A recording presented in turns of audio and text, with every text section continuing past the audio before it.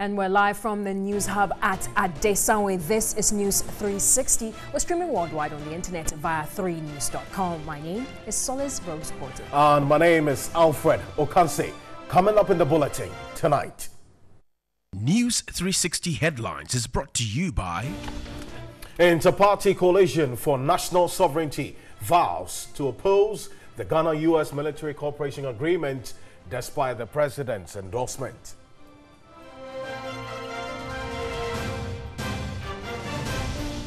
And in health, expectant mothers at Asama in the Citrus South District of the Ashanti region dread giving birth at the SDA hospital due to lack of mother and child healthcare equipment. And in business tonight, government signs $50 million Jamestown Fishing Port Complex agreement with China.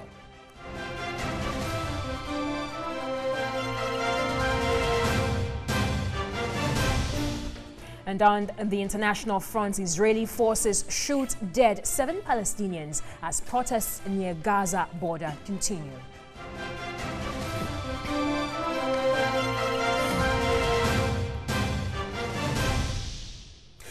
Details of these and many more, including sports and entertainment, on News 360 tonight. In the next 60 minutes, feel free to join us with your thoughts, views, comments, and opinions tonight here on News 360. Straight to our first story this evening, where the Inter-Party Coalition for National Sovereignty, as a group of opposition parties, they vowed to oppose the Ghana-US Military Cooperation Agreement, despite the President's assurance that the deal does not seek to establish a military base in Ghana. The coalition at the news conference in Accra asked the President to stop being defiant and take the best decision for Ghana.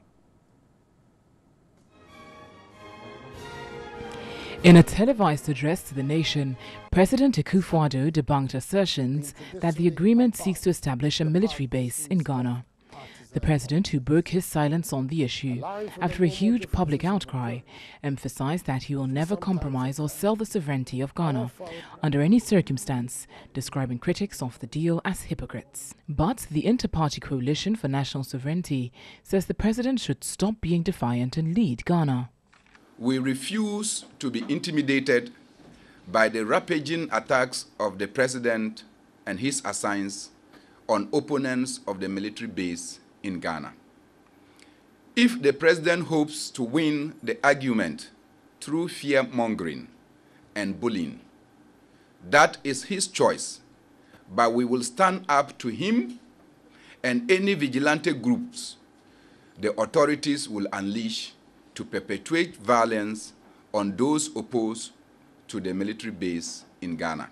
A member of the coalition and general secretary of the National Democratic Congress insists the coalition wants the withdrawal of the agreement. It is up to the leadership of the country whether they are interested in total withdrawal or they are interested in the amendments that will address the concerns. Withdrawal of the agreement. It is up to the leadership of the country whether they are interested in total withdrawal or they are interested in the amendments that will address the concerns we have raised. We have not asked for any agreement. They want to bring an agreement, and we think that it contains something that is bad. So either you throw the whole thing away or you remove the part that are objectionable. It will all serve our interests. Parliament on March 23 ratified the agreement between the two governments, which provides unimpeded access to and use of agreed facilities and areas to United States forces, United States contractors, and others as mutually agreed. Now, regarding this much talked about agreement, let's take a look at some of the key areas that is enshrined in this agreement. These are some of the highlights. And first of all, Ghana is to grant the U.S. military and civilian personnel privileges, tax exemptions, and immunities. Now, the U.S. contractors are not liable to pay tax on similar charge. And that personnel of the U.S. military can enter and exit Ghana using ID card or individual travel orders. And also the U.S. is to use Ghana as a base to facilitate military training, staging and deployment of U.S. forces, aircraft refueling and landing and recovery of aircraft. Now, Ghana is mandated to provide unimpeded access to and the use of agreed facilities and areas to U.S. forces, contractors and staff. Now, the Ghana is also to provide access to and use of its runway meeting requirements of U.S. forces. I think regarding this particular area, we're looking at the fact that people are not very happy with the idea of unimpeded access. And the justification for this entire agreement basically lies in these areas. Now, the parties justify the approval of the document to ensure access to and the use of the agreed facilities and areas by U.S. forces within Ghana. Now, they also to ensure enhanced and fruitful security cooperation between Ghana and the U.S. Now, this is also to ensure the two countries cooperate more in the area of exchange of information. And finally, also to manage the conduct of joint operations to combat the threat of terrorism and other challenges in West Africa. So these are some of the main reasons why this agreement is in existence in the first place. We don't know what you think about that, but I'll hand over to Alfredo Kansi to go ahead. Absolutely. Solis, thank you very much for that brief, for that document. It's a huge, agreement. We can say it all. But I've been joined in studio by a former United Nations Senior Governance Advisor, Professor Bafo Agyeman-Duah. He's joined us in studio to help us understand this, being in that capacity as a former governance advisor to the United Nations. Prof, thank you so much for making it to join us in studio this evening. After the President's statement or address yesterday, the conversation has not been so much about the substance of what he said. It's been about the form in which it came. I want to find out your thoughts about this. Did this form overshadow the substance so much to take away the focus on some of the things that were in there? To a large extent, yes, because most of the comments today has been on the theatrical, so to speak, of the event, which is to say the demeanor, his tone, and someone has beautifully analyzed his communication skills of yesterday. Absolutely. So it seems to me that, first of all, the central message or the purpose of the message may have been missed, because the idea was to educate the people on this agreement, hopefully to cool down tempers for people to begin to understand perhaps the reality of this agreement. But I think to some extent that was not successful, because the focus has not been on the substance of his presentation, but more on the gestures and other things that he did. So now let's go into the substance. Did he Exactly.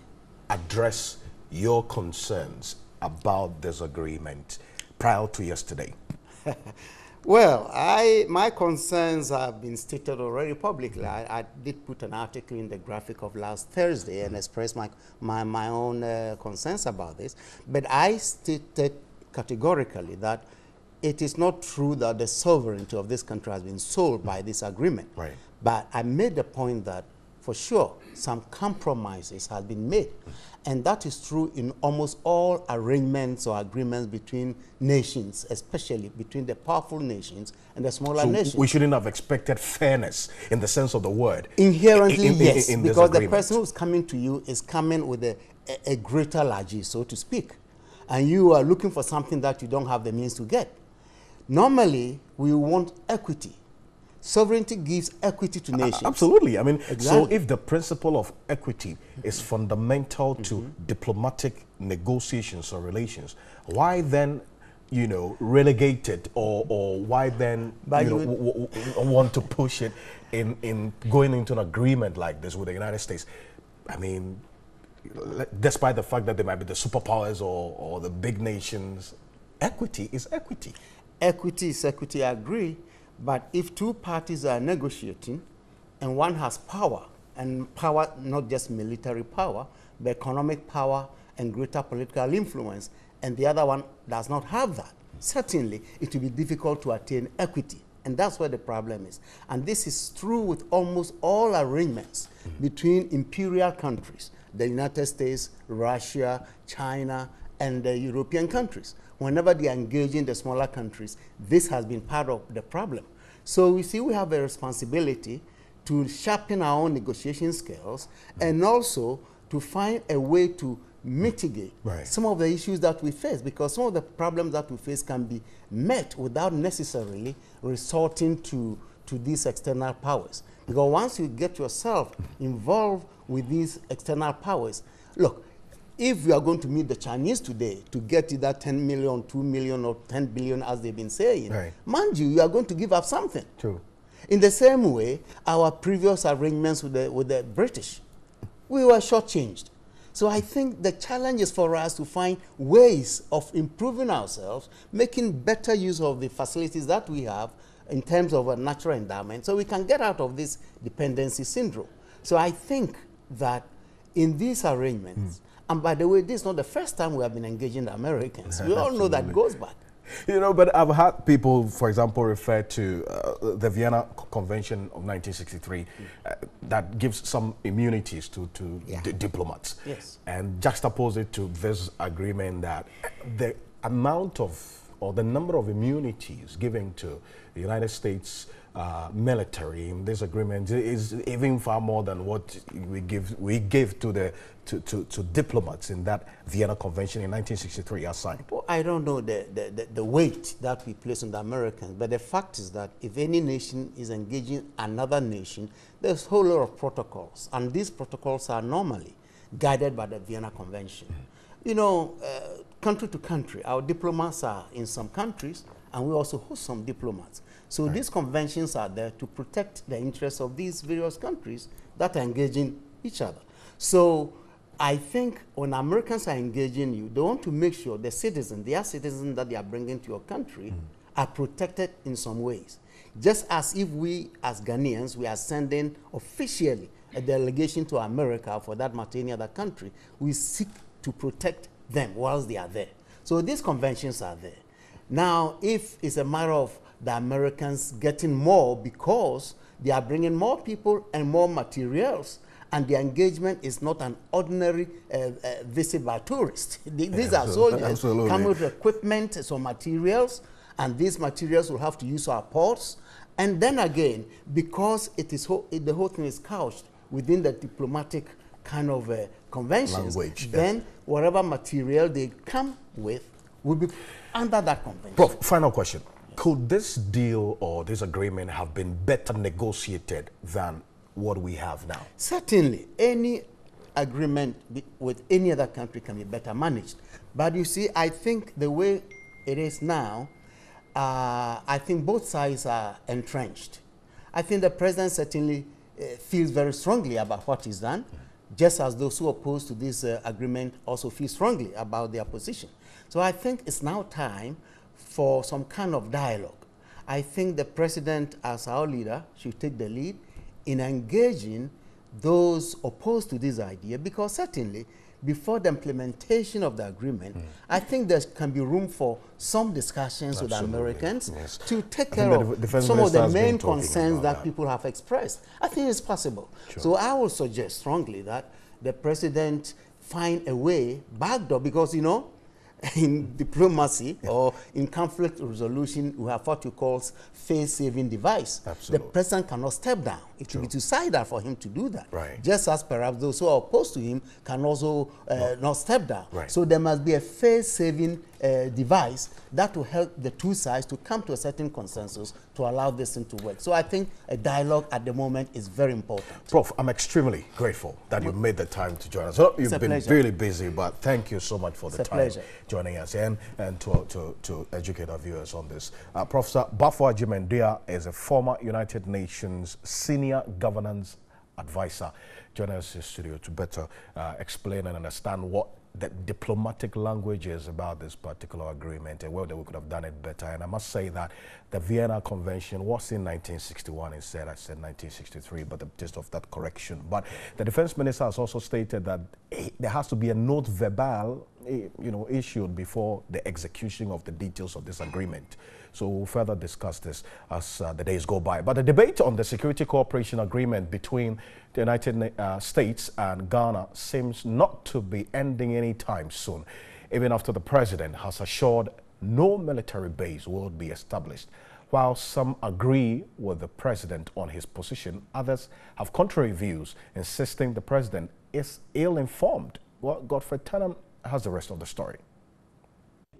The U.S.-Ghana Military Cooperation Agreement has stoked several interpretations among the sections of Ghanaians. The position of many commentators has been considered partisan and not reflecting the substance of the agreement.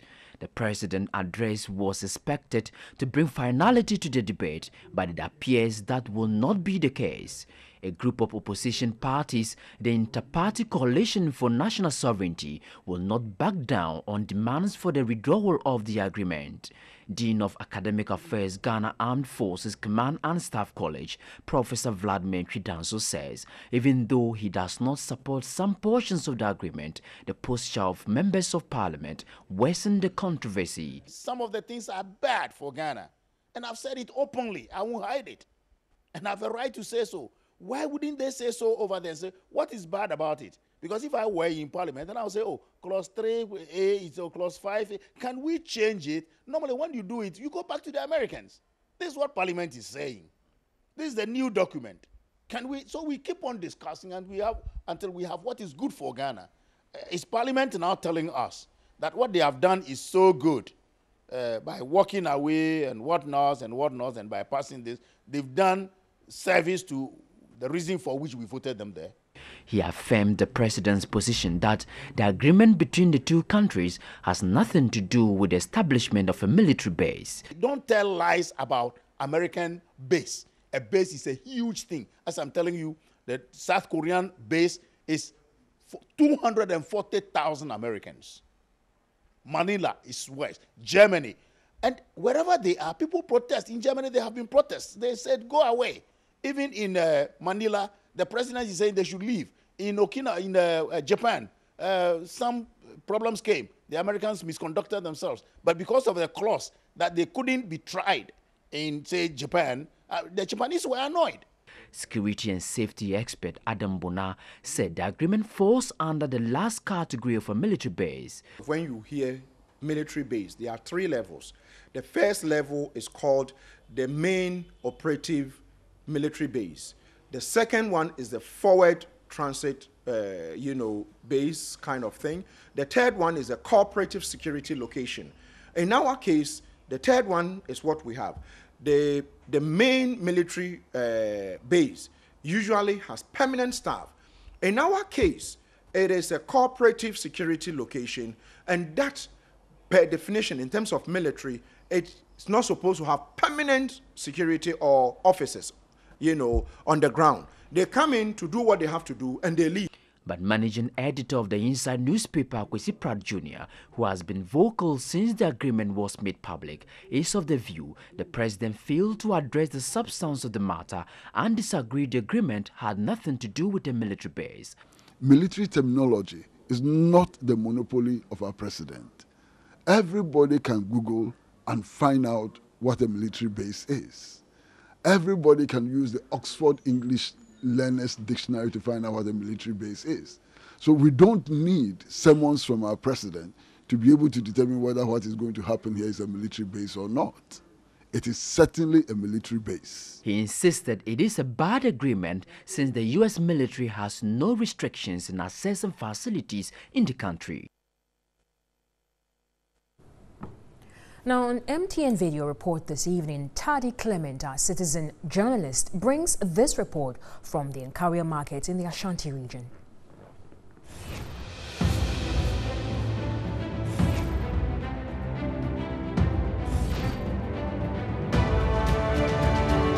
I am standing just in the heart of Nkaria market, and citizens and market women and buyers come here to buy a lot from the market. You can just imagine what implications some of these things would have on their life. Look at waste all over the market. Waste that has been left for days is left here in the heart of the Nkaria market. This, I think, is a wake-up call to the assembly of the Atwimanwabeja district to come and then clear this waste from the market. This is a citizen report From your citizen journalist, Tadi Clement.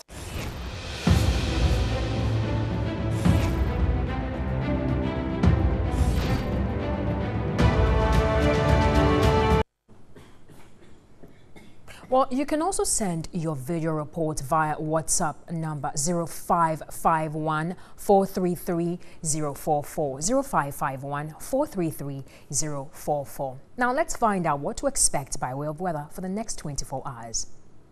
The weather report is brought to you by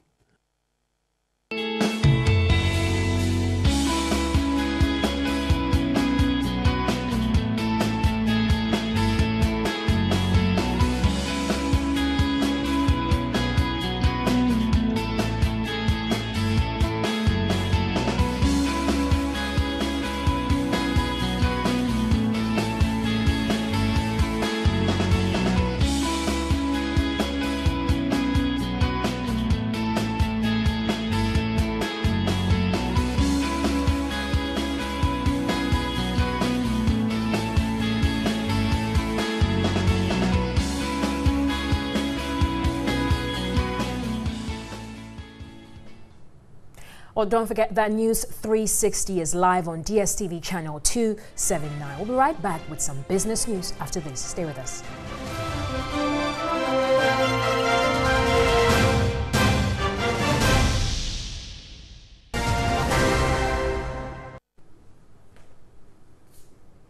Welcome back to News 360. And let's use some business stories. And the Association of Ghana Industries says the reduction in the policy rate needs to translate into lending rates of the banks. Now, the association believes the Bank of Ghana, the action in terms of reforms in the financial industry is in the right direction. Now, this, according to the AGI, will help the finance industry to be more sensitive to the Bank of Ghana policies.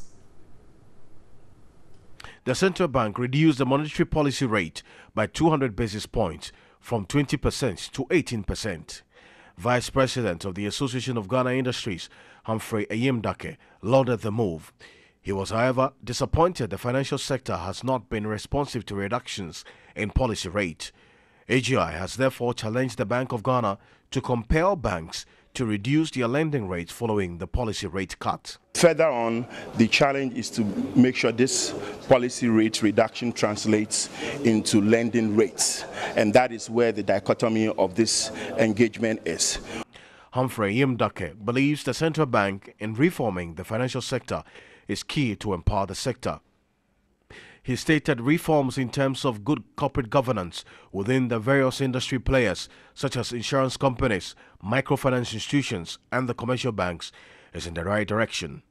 It's a matter of time. Policy takes time to mature, and therefore what government is doing, we're giving a full endorsement and we embrace the 18% new policy rate. Ayimdake was of the view the reforms will ensure effective and efficient operation of the banking and credit systems and supports general economic growth. Now, government has signed an agreement with China for the construction of the Jamestown Fishing Port Complex in Accra. Under the agreement, China will be providing about $50 million for the implementation of the project, which is expected to create about 1,000 job opportunities for the youth in the area.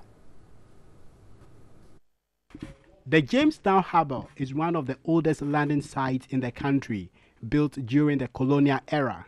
The harbour deteriorated and was abandoned despite the community remaining one of the country's fishing hubs. Government intends to revamp the old harbour into a modern fishing port complex. The project, which is in 3 major parts, comprises of the dredging of about 118,000 cubic meters, harbour basin and shipping channels, the construction of hydraulic structures composed of berths, seawall and breakwater. There will also be the construction of administration, production, and supporting facilities, including an office building, kindergarten, trading market, processing area, commercial area, and other production and supporting facilities.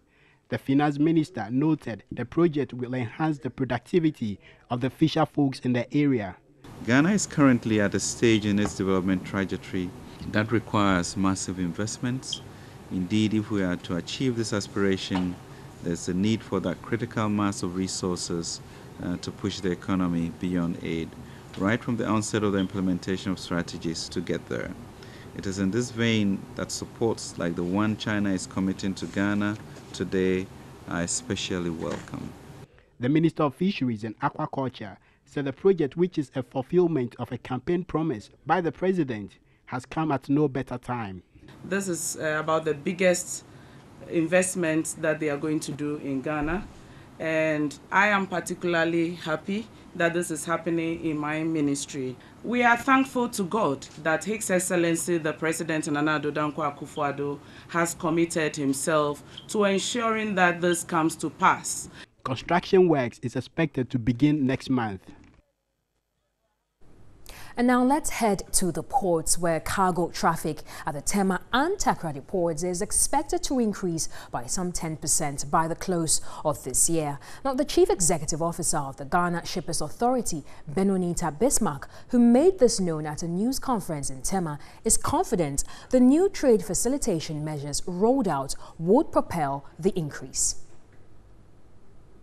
The Chief Executive Officer of the Ghana Shippers Authority, Benonita Bismarck, said the general outlook depicts that without any global economic disruptions, cargo throughput for imports will also increase. She explained that in 2016, imports increased by 17.5%, exports by 10.9%, and transit trade by 24.6%. Cargo traffic shot up by 15.1 million metric tons in 2015 to 21.5 million metric tons last year. Benonita Bismarck said the high rate of growth volumes for 2017 was as a result of good performance in the third and fourth quarters and the trade facilitation programs, including a paperless system of goods clearance. She advocated for more stakeholders' involvement in the operations to enable it to rake in more revenue. Now, the Vice President, Dr. Mahamudu Bawumia, has filed his tax returns for the year 2017, urging ministers and other government appointees to do same. The Ghana Revenue Authority is expected to mobilize 39.8 billion cedis this year. The 2015 Income Tax Regulation 896 compels taxpayers to file their annual tax returns with the GRA. In the Revenue Administration Act, citizens are also to file their tax returns 4 months into the new year. To comply with these provisions, the Vice President, together with the Finance Minister, filed their 2017 tax returns. The Vice President again launched this year's Tax and Good Governance Week celebrations to encourage voluntary compliance among taxpayers. The Vice President, Dr. Mahamudu Bawumia, directed ministers and other government appointees to file their tax returns. To set good examples, all ministers of state, government appointees, and public officials should ensure that they file their tax returns before the deadline of April 30th, 2018. In fact, Commissioner General, I would like to challenge you that by the time we get to next year, where we have to file our taxes by the end of April 30th, we want to see a mobile app which we can have on our phones and be able to file our taxes just on our mobile phones and pay them on our mobile apps without having to step into any office. He also praised the GRA for raising more than 30 billion cedis in revenue last year. Last year, we really were in a bind. By May, we were very, very worried about whether we would meet our revenue targets. But by some dint of magic and hard work and perseverance, I think that we virtually met our target because you were only short by 3%, which I hope you will make up this year. The Minister of Finance, Ken Ofori-Atta, highlighted other measures to mobilize taxes for economic growth. I believe we are collecting about 3.5 billion cedis through these services, meaning that there's clearly 4 times more that we can collect, which would change the destiny of our country. Commissioner General of GRA, Emmanuel Kofinti, asked businesses to file their taxes by the end of April to avert prosecution. He outlined new measures to track the payment of taxes. Effective 1st April 2018, one cannot do business with some organizations, such as the Driver Vehicle and Licensing Authority, DVLA, Passport Office, GRA ourselves, and other institutions without a TIN number. The 2018 Tax and Good Governance Week celebration is on the theme, Filing Your Tax Returns, Your Civic Responsibility. Now, the Vice President, Dr. Mahmoud Bawumia, says government will be rolling out more reforms to expand the insurance market to boost investor confidence. He made the observation when a delegation from the Allianz Insurance called on him at the Jubilee House in Accra. Discussions centered on improvements and expansion of the insurance market in Ghana.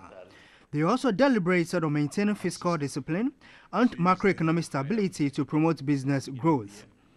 The delegation from Allianz is determined to invest about 2 trillion euros in the capital markets of Ghana. Vice President Dr. Mahmoud Bawumia expressed government commitment to formalize the economy to make it business friendly. Banks can lend more money because then you can set up credit reference agencies because everybody is uniquely identified. You can use property as collateral because every property is uniquely identified and the title can be checked and all of that. So it creates a whole new platform for economic activity. So it's something that we are really working on, apart from other areas of infrastructure, railway development, roads, sanitation, and so on. Global Chief Operations Officer for Allianz, Dr. Christophe Masha, lauded government in facilitating the acquisition of alliances to operate in Ghana. We want to start, or we have now got the license end of last year, with your help, for life insurance, and we are now going to start the business also there. So I think this should be also seen as a commitment of Allianz, and Allianz Insurance really wants to expand its focus to Africa and in particular to Ghana. The Chief Executive Officer for Allianz Africa, Dr. Conrad Vrolik, promised the Vice President of more investment to promote economic growth. We are covering the spectrum essentially from financial inclusion products to sort of 1 to 2 cedi a month, all the way to, as Allianz, we also have a very large, one of the largest global corporate and specialty insurance companies, and often end up leading on, for example, energy and other aviation type of contracts. The Allianz Group intends to roll out insurance packages in the aviation sector later in the year.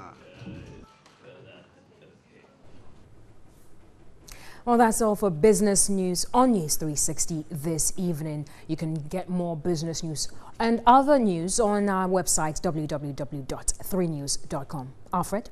Solis, thank you for business. Tonight, President Akufo-Addo says Ghana and Liberia will continue to strengthen and advance the mutual interest of the two countries and the West African sub-region to overcome economic and democratic challenges. The president was speaking at the Jubilee House when he received Liberia President George Weah, who is in the country for a 2-day visit. Relations between Ghana and Liberia became stronger when in the 1990s, Ghanaian troops joined ECOMOG to promote peace during the civil war in Liberia. Ghana subsequently hosted Liberian refugees. President Akufo-Addo praised the people of Liberia for a peaceful election and transition and pledged Ghana's continued support to promote mutual relations and democratic advancement. So there are lots of bonds between us. And today, we have an opportunity in talking together to advance the mutual interests of our peoples, of our region, and of our continent. The world is going through some difficult moments. All kinds of new arrangements are appearing. And we here in the West African region must continue to deepen the contacts, the links, the friendships between us in West Africa so that the challenges of the 21st century, the challenges of rapid economic growth, inclusive economic growth, It makes it possible for all our peoples to be part of the process of development. President Weah was grateful for Ghana's enormous support to Liberia and promised to work towards strengthening relations. Ghana is my home, and we are here not to just come and see you, but we're keen to reassure you that our relationship that we have will be sustained and it will be more strengthened. I'm young, I agree, but you are my big brother, and I hope that you will help Liberia to succeed. Liberia came a long way, and without Ghana, we would not be standing here today. President Weah's visit is also to explore avenues for investment. And now to some health stories. And expectant mothers in the Citrus South District of the Ashanti region dread giving birth at the SDA hospital at Asamai. The health facility is severely challenged. Of much concern to them is the single incubator, which is malfunctioning. Established in 1984, the Asaman SDA Hospital continues to provide health care to more than 15 communities within and beyond the Citrus South District. The hospital, under the Christian Health Association of Ghana, is also a major referral center. For most expectant mothers, the health facility is not their preference but have no other choice. This is due to inadequate logistics and personnel. The hospital has only one incubator, which does not function properly. We set up some MBU units where we are able to keep some of the preterm babies. The severe ones are, however, still sent to Komfanoche for continuation of care. The X-ray department, for instance, has not been functioning for 2 years because there is no radiographer to man the facility. Staff at the facility say they are compelled to refer simple cases to other health centers. Daily, we look at 140 clients. That's for the past 3 years. And there's been a reduction of the OPD attendance. And this is because of the challenges that we do face in our work. Family members share beds with patients on admission.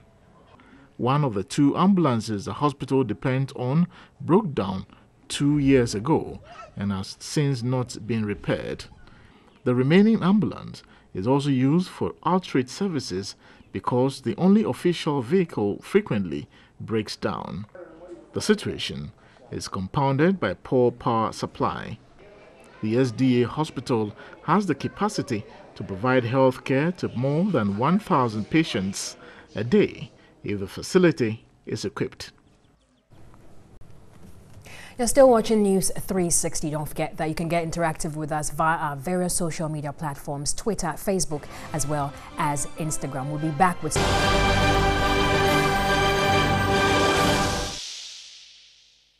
On international front tonight, 7 Palestinians have been killed by Israeli forces during fresh protests on Gaza's border with Israel. A Palestinian health ministry officials have said this Israeli military, said troops had opened fire when people attempted to breach the fence on the frontier. A majority of areas outside the capital, Addis Ababa, have had no connectivity for nearly 3 months now. They include Oromia, Amhara, and the southern nations, nationalities and peoples regions, which have seen some of the biggest anti-government protests for nearly 3 years now. Most Ethiopians access internet via their mobile phones. It is not clear why the services were shut in the first place, but the government has long blamed opposition activists based in the diaspora of inciting violence and hate speech through popular social media platforms like Facebook, Twitter and WhatsApp. The government has on several occasions shut down the internet in a bid to contain widespread protests that are in part organized online. Internet and telephone services are controlled by only one provider, state-owned Ethio Telecom. Despite being one of Africa's fastest-growing economies, internet penetration in Ethiopia remains very low, at just 15%, according to the 2017 Freedom of the Net report conducted by US-based Freedom House. The US Treasury has announced sanctions on 24 Russians, including members of President Vladimir Putin's closest circle, his son-in-law, the son of his childhood judo partner, and his former intelligence chief. The hardest hit figure is aluminium tycoon Oleg Deripaska, to whom former Trump campaign chair Paul Manafort reportedly offered paywall to give private briefings on the campaign.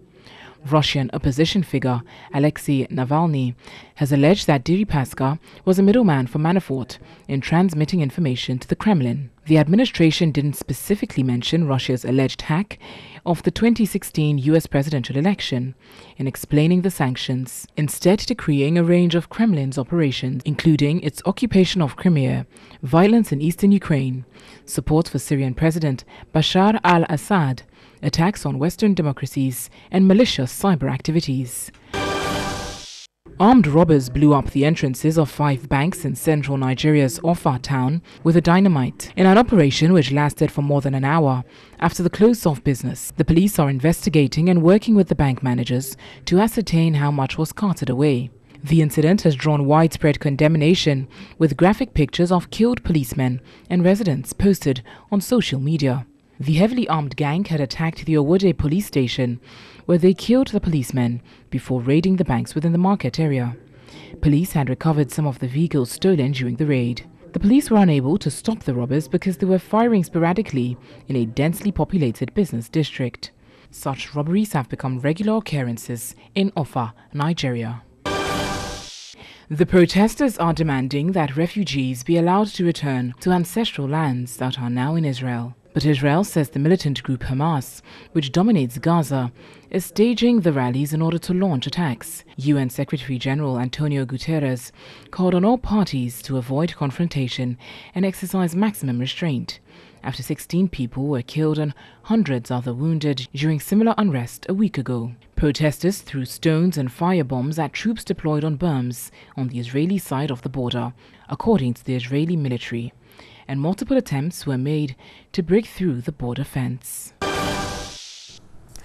It's now time for us to find out what's trending in the world of entertainment.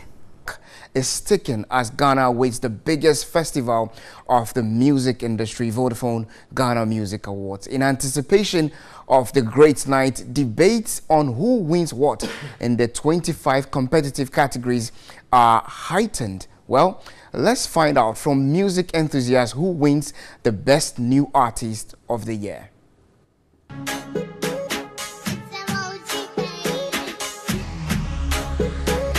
There's some triplets in there. Kwame Eugene, Kitty, and Kim Promise. They're like triplets, so like splitting them, it's quite tricky. Personally, I think Kim Promise deserves it. Oh yeah, Kwame Eugene. I love Kwame Eugene, and I feel like he's going to be the new artist of the year. The guy is damn talented, and then I like him. His songs are very beautiful. I think Kim Promise will win. Yeah, his voice and then how he sings. Yes, that's why I like him. So Kwame Eugene is very good in terms of his dictions and even the flow. It just attracts we, the ladies especially. So I prefer Kwame Eugene because Kwame Eugene's songs. You see, Kiddy doesn't have a lot of songs. Do you understand? So you all go for Kwame Eugene's songs because Kwame Eugene's songs became a hit before Kiddy and all those people. So I think Kwame Eugene's a confusion. The cause and confusion. So my baby forgetting my India.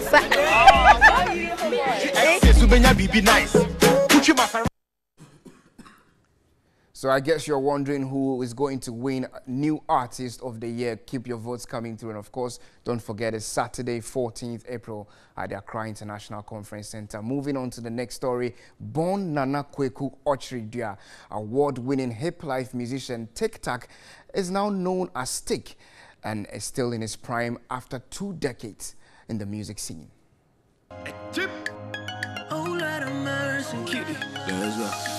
Sometimes I feel like giving up, but the love, you the show, I feel like giving more. The love, you the give, I feel like doing more. Tick began his music career while at Labone Senior High School and released his debut solo album, Philomena, in 1999, which spawned several hits.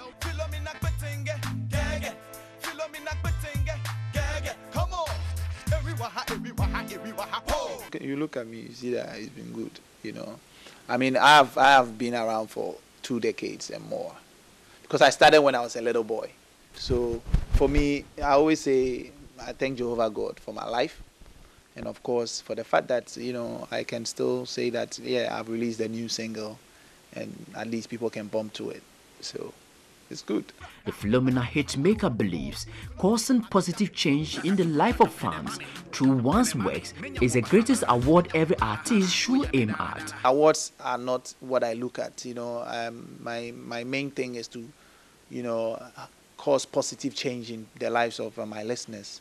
And that once I feel that my listeners are bumping to my music, I feel that is a great achievement. Because sometimes you win the award and even, you know, people forget as well.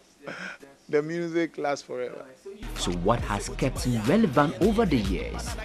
What I feel people would like to associate with, or people will feel as in lifestyle, that can be there forever. I try to write about things like that. And my inspiration is on a daily basis. You know, I take inspiration from different things, you know. It's not one thing that I take inspiration from. It depends. So it can come from different angles. From Philomena to your pum pum. So that was TikTok now. Yeah. That was very nostalgic. Yeah. A great song, you know. I don't know about that, but it was funny for me. But you said you released that song when he was 15 years? Yeah, very young. I mean, 1997, he was just from secondary school. Yeah, Great stuff. Anyway, that's how we wrap up News 360 here. My name is Solis Rose-Corday. And my name is Alfred Okanse. On behalf of the rest of the team, we say thank you to you. Have a good evening.